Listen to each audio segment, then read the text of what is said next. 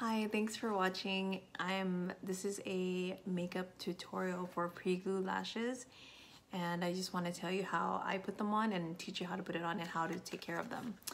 Sorry my eyes are red. I'm pretty tired. I had a long week, and I also have no makeup on, so don't judge me, okay?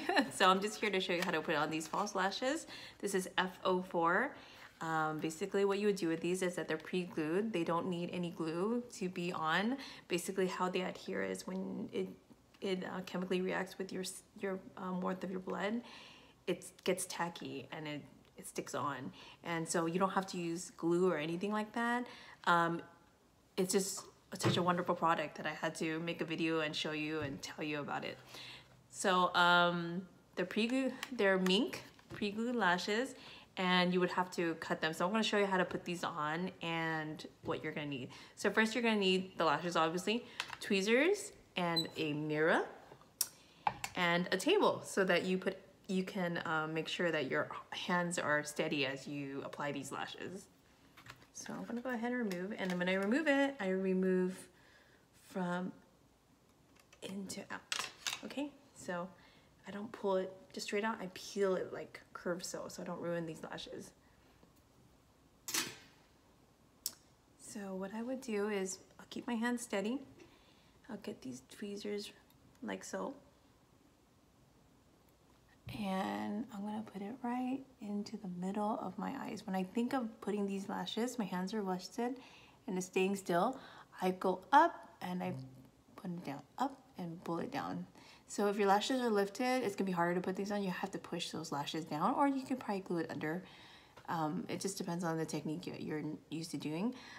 So I'm gonna show you how to do it with just straight lashes because I have straight lashes and I have no makeup on. So we're gonna go straight up to in. So I'm gonna bring it as close as possible and push it into there.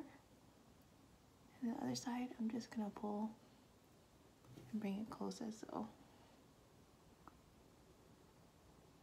Sometimes when I bring this one too close, when I blink, it can be like I'm squishing my eyes together, like squinting. It won't feel good. But the fact that these lashes have the glue, it feels like a pillow on your eyes. It's really light and you barely feel it. I am getting older, so I have wrinkles on my eyes, and it gets uncomfortable to wear false lashes sometimes. Sometimes they're really stiff at the base. These don't feel like that at all. They actually feel really comfortable. So I'm gonna do the other one. How does that look? Looks like I have a ton of makeup, huh?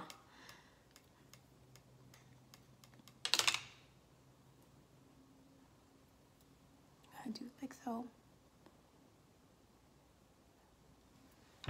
Bring out my tweezers and just try to bring it as close to my lash line. Look, I messed up already. So close to my lash line as much as possible. And try that again.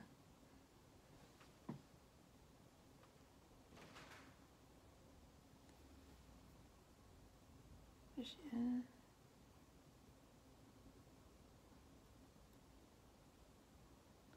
And you see how sticky they can be.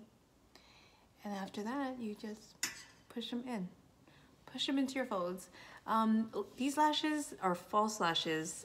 I do lash extensions for a living, so these lashes are easy to do for people who don't know how to wear lashes and they want to learn and they don't want to make a mess of their face and they don't want glue everywhere. These are perfect for those. They're perfect for chemo patients because it's light and there's nothing that can irritate your skin with it. It's actually pretty good for sensitive skin, in my opinion.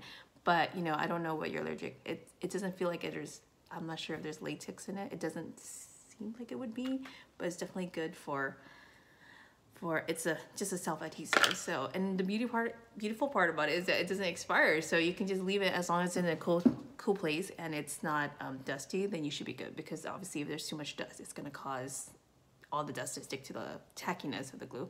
But you can just run it under water, and the results are great because you just have to rinse it off. So this is the end result, and I hope you like it. So I hope that helped you. If you have any questions, definitely ask me and I will help you further. Thanks for watching.